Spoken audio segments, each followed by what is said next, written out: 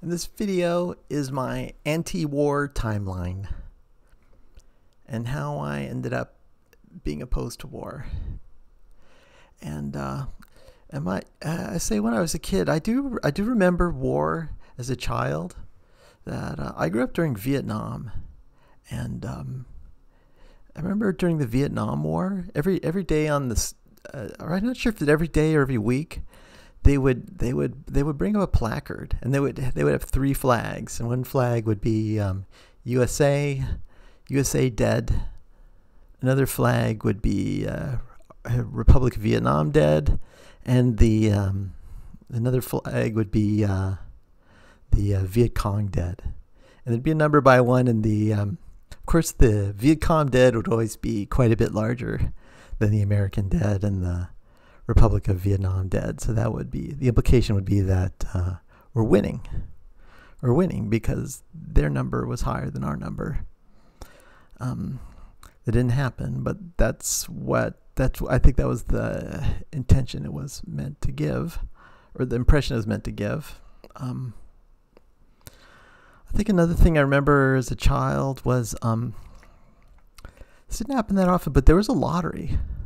I don't know if maybe younger people don't know this, but back in the 60s and early 70s, there was a lottery for every birthday. And what they would do is they would every birthday would get a number from 1 to 365. And the people who had a low number would get drafted.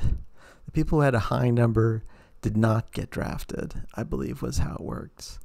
And I was very young at the time, but I do remember being spooked by that. It was spooky. It was spooky, the thought of people getting drafted because their number was low, and there was like there was unchangeability about it. I think that the way it worked is that every year they redrew different numbers. So they would draw like the number, for your birthday in 1968, and then 1969, it would be a different number. So you weren't necessarily, just because they drew, your birthday drew a low number one year, that didn't mean that would get to be your turn when you reached that age. But that was a thing. I remember hearing it on the radio. Of course, that war ended before I got to high school. And what I do remember from high school though is that I'll explain a little bit that I'm half Japanese and half Finnish. I'm mixed race. And, in high school there's sort of there's kind of the white kids and the Hispanic kids hang out with each other, and there's maybe each group, if there's enough people, they would form a group, but there was always the group of random other ethnicities, and I was sort of always part of the random other people group. I always hanged out with the random other races and other ethnicities. And what happened in the mid 70s was the fall of Saigon, and a lot of people left Vietnam and Cambodia and Laos, and they came here. They came to the USA, and they came to our high school. So we would be sitting literally right next to them. And I sort of knew these guys, and I would talk to them, and I just remember what Vietnamese kid he would I don't know. I don't think he was actually in the military, but he'd have stories about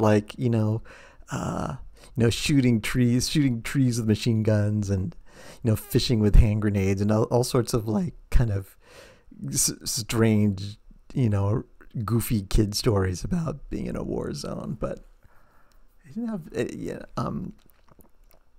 but I don't remember anything. He didn't convey to me anything that traumatic. I remember a friend told me that his story. Well, the story I remember hearing was that some kid told me that his mother just knew. His mother knew to leave. He didn't know why or how or what was going on, but like she just saw the writing on the wall and she knew to get out now. And what happened was, she was in a situation where she could get on just get on a normal flight out of South Vietnam and get to the USA before it got bad. So this kid had a smart mother. She knew what the story was, I did, I did know the guys from Cambodia. There were some people from Cambodia who absolutely had, the killing field stories literally. And I do remember someone told me, like, some kid would just say, like, totally deadpan, all my family is dead except me. They had just, I don't know. I didn't even know. I don't think they were making that up. I think it was real, based on other news I'd heard. But I didn't even know how to process it. They had a lot of, they were sort of hard to talk to a little bit because they were sort of just getting their feel for English, and mostly they were, trying to make their way in a new country, and they'd just been out of war, and now they're sitting in high school, trying to take algebra or something, but they didn't want to talk about the politics of it, and I don't know if I was so interested in the politics of it either back then, but I was sort of slightly intrigued just by the strangeness of it, and people had that kind of experience. And then I have another confession to make, and that is I did work at a defense contractor as a kind of an internship when I was at college, and I was an engineering student, and my father was working at a defense contractor here in Burbank, and it wasn't Lockheed, but it was that kind of company, sort of Lockheed Hughes, like one of those, sort of connected companies. And it was just like this. It was this big company, and they were just like, there's like guys who'd been working there for 30 years and all that stuff. And mostly it was, it's like, you couldn't really tell it was a defense contractor, really. You would see military stuff. There would be some ex-military guys. Like, there were sort of, I think there were there were different classes of employees. Like, there's some of us who were sort of the sciencey engineering types. And then they would hire, like, people who had been in the Navy, and they would hire them to, just someone there who's like had a real experience to actually, work with these weapons, to have an opinion about them. And they would, they were fine. They just had a regular job, just like us, I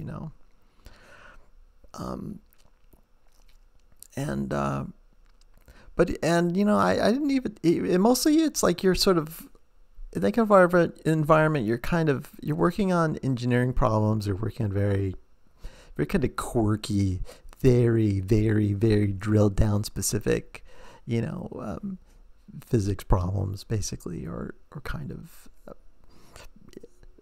physics or engineering problems.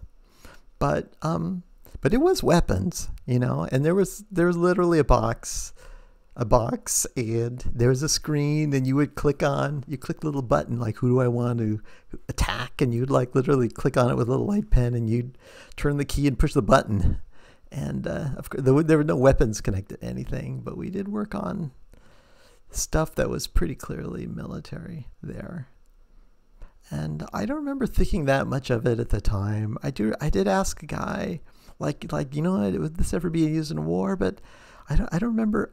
I remember asking, but I don't remember anybody responding to that. I think, people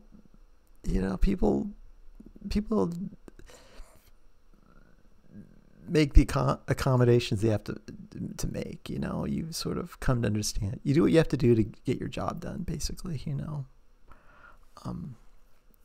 That was only when I was intern, basically. So I never worked a defense contractor after college. I did an interview with the Hughes Aircraft power supply. They had a group making power supplies, and they were all working on these analog power supplies. And I interviewed with them, but I didn't. I ended up going a different path, and I ended up working on games instead, which I think, and I wanted to do games for some. I didn't want to deal with security clearances and all that, because I was sort of navigating the kind of trans future and all that, and trying to figure that out at that time too. And I didn't want to deal with, like, I don't know. Yeah, I didn't know. Like, I think, dealing with, security clearance. No, I didn't want to do that. So that's a large reason. That's a reason why I went into games at the time. And also, it was just kind of fun, and it was kind of cool and new and exciting at the time. But anyway, and I would say the next thing I remember, like, I think everybody's old enough remembers 9/11 and all that. I think a lot of us have the same experience of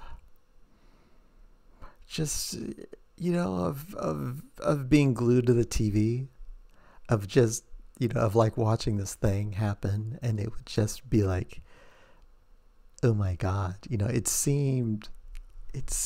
was intense, and it did feel like, something different is happening here, So I do remember that. I was in Berkeley though at the time. So I wasn't in New York. So for me, it was mostly a media event. That nothing.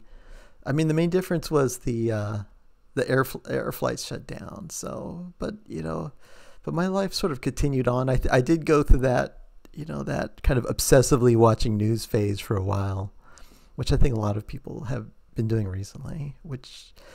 And I did sort of learn to kind of turn it off also, so to stop, not to stay glued to CNN endlessly, that it's not healthy. So I did learn to turn that off. I would say for me, there's kind of a different, one thing that's different about me is that after 9/11, the USA came down pretty hard on the Muslims in the USA.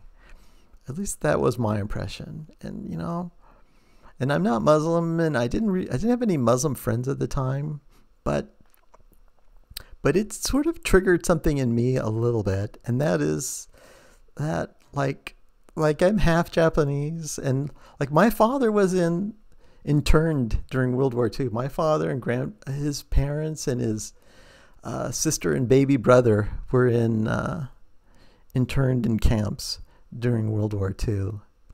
So I felt kind of a sympathetic, kind of like shared enemy alien experience, perhaps a little bit. And I just felt like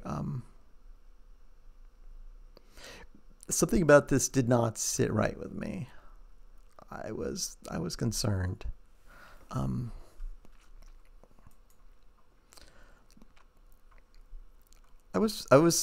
So I did get interested in that stuff though, and I was pretty interested in the Afghanistan war that followed. It's hard to get Afghanistan's always been pretty opaque. It's hard to figure out what's going on there. There are sources from Afghanistan and people who do post from there, but they weren't.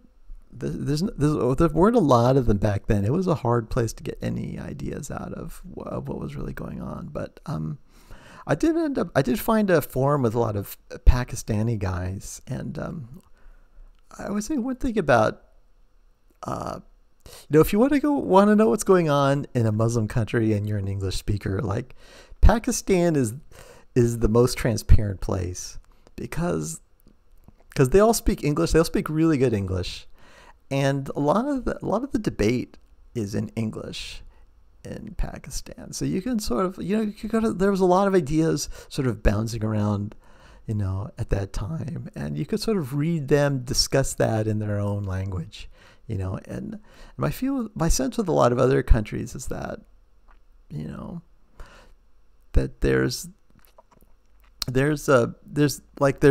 two voices, that they say one thing in their own native language, and then but in the English translations of their own news, it's presented a little differently. But with the Pakistanis, you can sort of see what they're saying exactly.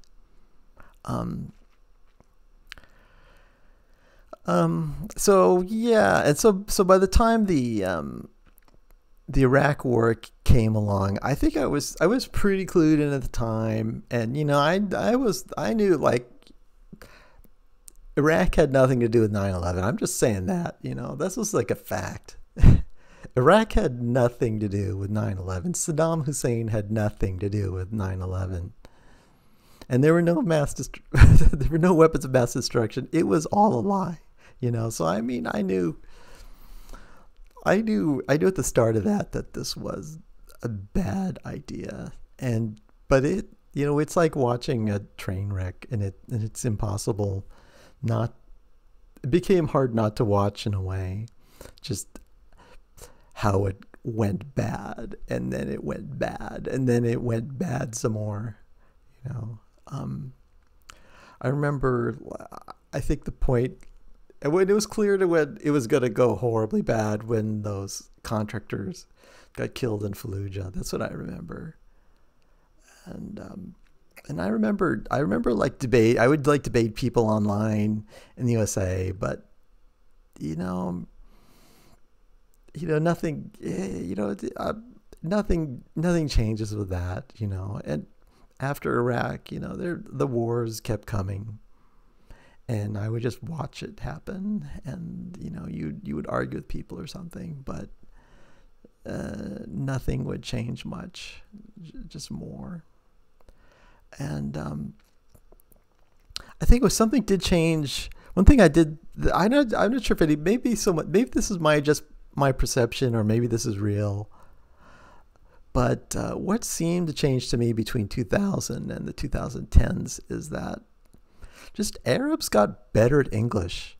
Like in the early 2000s, the Arab world was very opaque to me, like in the 2000s.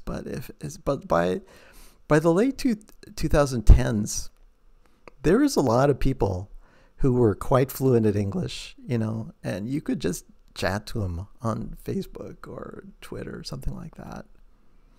And our Facebook, and they would be like, so yeah, you can find somebody in Gaza or Yemen or Syria or something like that. And I gave up yelling at Americans about this, and I just started talking more to the people who were there and who were experiencing it. And I think partially because I'm kind of an untouchable person myself. I'm like, what I mean? I don't have the I don't have the fear of guilt by association, or maybe I should be afraid of that, but I'm not. I'm not afraid of associating with anybody. And I never hid the trans thing, and I never brought it up. I have no idea what anybody thought, but that's how the best way to navigate this too is just don't think about what other people are saying until they say something, So it seemed to go fine, except for it was a horror.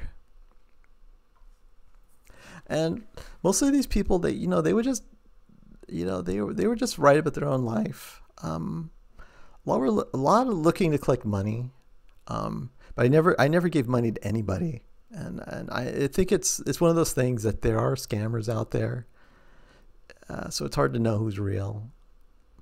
And also, I believe it's legally dangerous that you could, if you send some money to somebody, it could, who knows what the government's gonna think. It could go bad, so you could end up in a very bad place. So I knew enough never send money to anybody.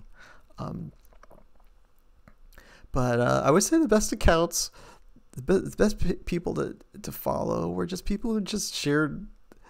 The people who are the best were the ones who are just talking about food and their weddings and their babies and all this kind of stuff. I mean, that's in a way, that's how I would tell who was real. Like anybody, like people are just they live in a war zone, but they still are just living their normal life. And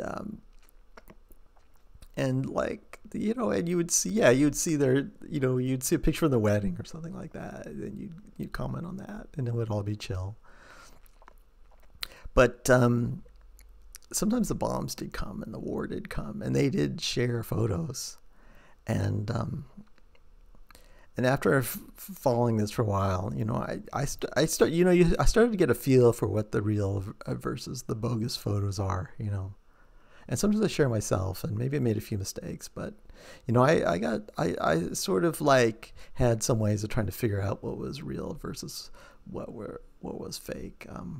If you watch enough of this, what happens is you just start to see the same photos over and over again. So what'll happen is, like you watch it, someone will show something and they say this is in Syria, but like, oh no, wait a minute, that was from Gaza like a few years back. So you sort of, if you watch it enough, you can sort of remember these things. And also reverse image search is pretty useful nowadays for trying to track down at least find things that are old and bogus. But sometimes if you get to know somebody and they share a photo, you're pretty sure they're real. Though even like them, most of the photos are shared even among people over there, and some of these could be pretty harrowing. And I think there's one I remember in particular. I think it was cast lead, and I think it was a ice cream freezer, like one of those like ice cream freezers meant to like to keep your ice cream cones in that you're serving, and it was filled with bodies of dead children. So it's it can be unpleasant to look at, and it's not all that, but that's definitely part of it,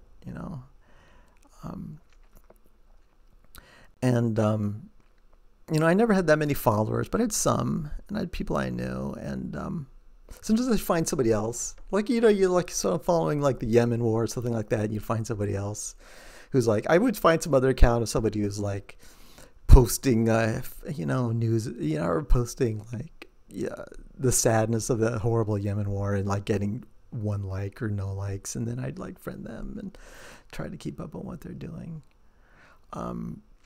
And I think mostly I'm ignored, but every once in a while I'd see somebody I knew from real life start sharing, like I'd be sharing Yemen photos or things about the Yemen war, and then I'd see them like post some stuff about the Yemen or Gaza also. So maybe they picked it up from me, I don't know. I'm not sure. I don't think I opened many eyes, but I think it happened a few times. And sometimes people would want to help, but like I've been following this stuff a while, and my thought was always, don't go, don't ever go to a country at war ever, is kind of my take on this. And especially if you don't speak the language, don't go to a place at war where you do not speak the language. It's like there are people who have gotten killed doing this. It's not good. And so like, as far as me, like, I'm not going to stop this. And it's going to go on no matter what I do. And it's how it goes. I'd say recently I've sort of last few months, I would say I've just backed off of Facebook and Twitter and all that, partially just to get time to clear my own mind out and focus on my own stuff. I think war is toxic, and you have to. I do see people, they go. The people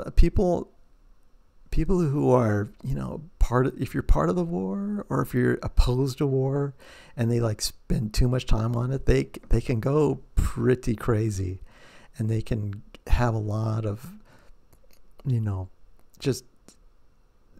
can just make you sick. If you follow too much of this, it just can make you sick. It can hurt your body literally, because because you can't do anything about it, and it happens.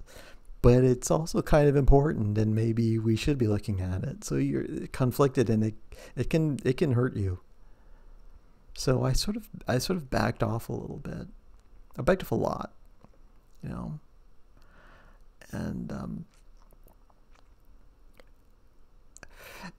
I would say, so I think, but I have had some thoughts about this, and what can you do? What's the best way to like address something like this? And I'm at the point now where I'm like, I feel like debating or arguing with people is pointless. And if you debate somebody, largely you just reinforce their opinion and they just dig in deeper. But I